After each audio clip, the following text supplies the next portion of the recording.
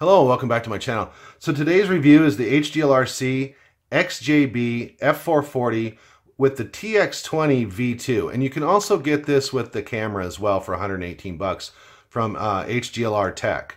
So what's interesting about this is a couple of things. I mean, actually, there's a lot of things interesting. The first thing, of course, is the ESCs. This little 4-in-1 ESC will actually put out 40 amp with a 50 amp burst. It supports Dshot 1200, 600, 300, 150 plus your multi-shot, and I believe 125, and also what's the other one, 42. So that's pretty damn amazing. Very amazing. It doesn't have a BEC on the 4-in-1 ESCs themselves, but it does on the F4 flight controller. So the F4 flight controller on this is also different than the F428 because they've added extra pads here. So it makes it a lot easier when you want to bring out for using scripts. So if you want to use a Lewis script and stuff on your Taranis radio, it's much easier to hook up now. So you don't have to invert anything. You don't have to go through any special. You can just hook it right up. So that's kind of nice.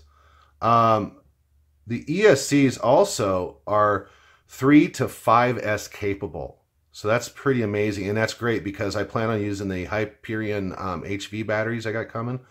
So this will be perfect for that. The F4 flight controller has I think it's a 3 amp. Yeah, it's a 5 volt, 3 amp BEC, which is amazing.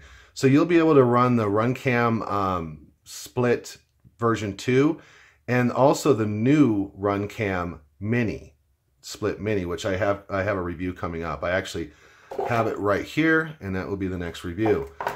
I also noticed too that, well, let me start out with the VTX actually, because this is also very interesting. They redid the VTX. So now instead of just 200 milliwatts, it goes up to 350 milliwatts. And you can also change the channels right there on your OSD. So that's really, really nice.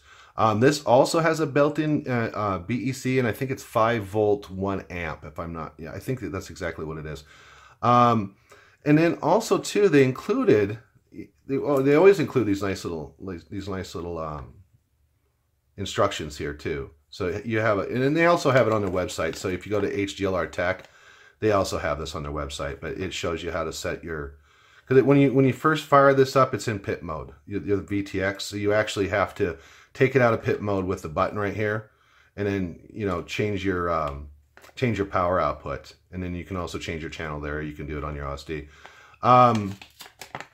But and here you also have your frequency chart here, so that's kind of nice. But if you go to HGLR Tech, if you want to see a bigger version of any of the, because you can't read these or something like that, they're hard to read if you have older eyes, you can go to HGLR Tech and they have full blown up wiring diagrams for all of their FCs and stacks. I also noticed too here they included a 35 amp 1000 microfarad capacitor. That's a Horkin capacitor, but if you think about it, you're pushing 40 amps through here, and if you're using anything with braking or anything like that, you're going to get some voltage spikes. So it's always use your capacitor. It's huge, and it evens out everything very, very nicely. It's very easy to install. It is on the big side, so if you're running a micro, you're going to have to maybe chop these a little bit or maybe fold them off the side. I don't know. Put it somewhere else, but definitely run the capacitor. And a lot of combination stacks and stuff are starting to use capacitors too. Not only for the spikes that could actually ruin the 4-in-1 ESC, but also to get rid of any interference with the video. So make sure you run that. Also too, I want to point out real quick is that these little pads on here, guys, use the 2-second rule when you're soldering. Okay, 2-second rule is real simple. If you put the soldering iron on here, and you make a connection within 2 seconds, like 1/1002, and there's a connection there, it's perfect. If it takes 3 seconds or 4 seconds, then it's too cold.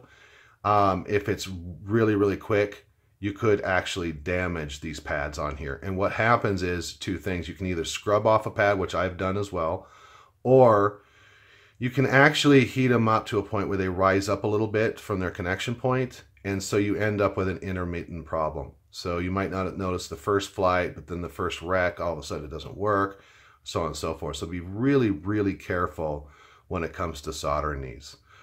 Here's your boot button here. Just make sure to use your fingernail on these.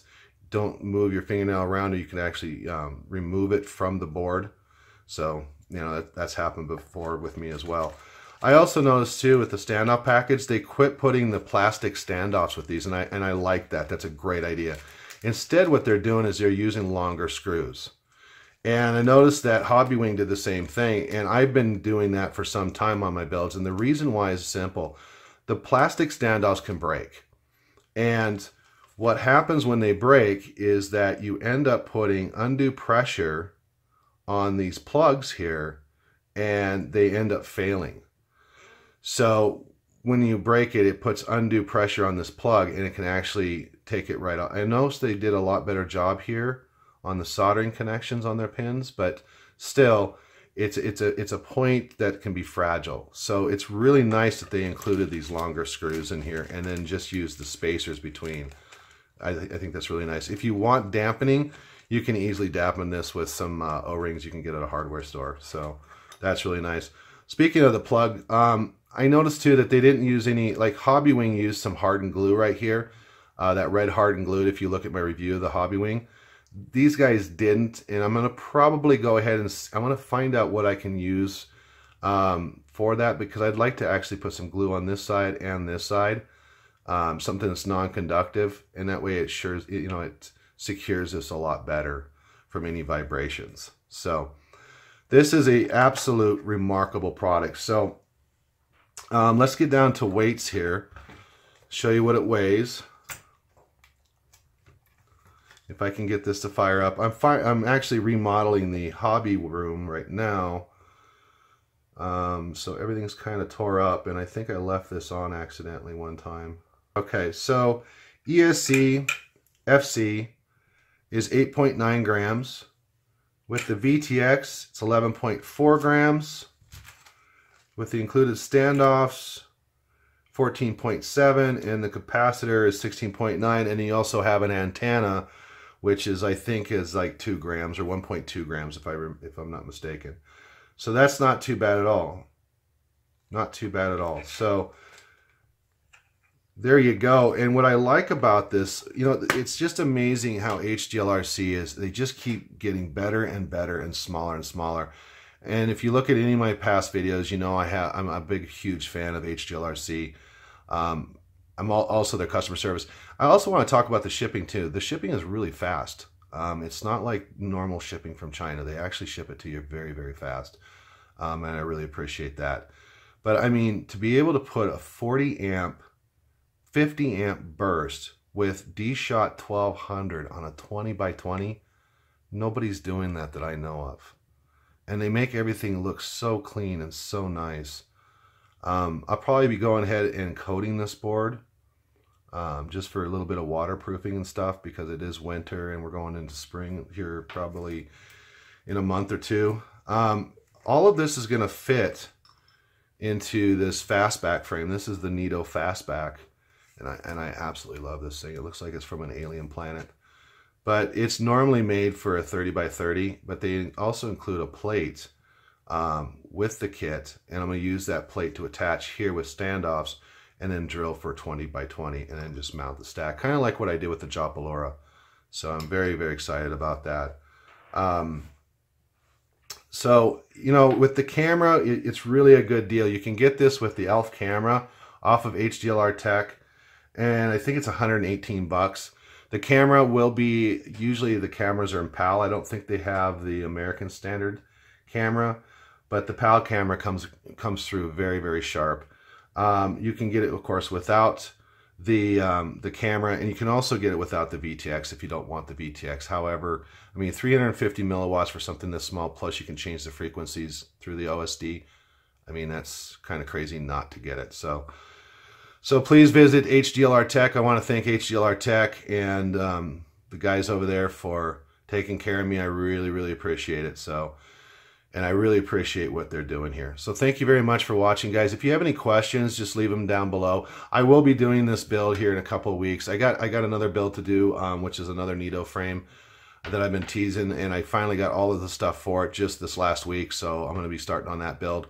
But if you have any questions, just leave it in the comments section down below. If you like the video, guys, please subscribe if you haven't, and stay tuned for this video next. This is going to be the Runcam Mini, and holy moly, look at that thing. So stay tuned, guys. Thank you very much for watching.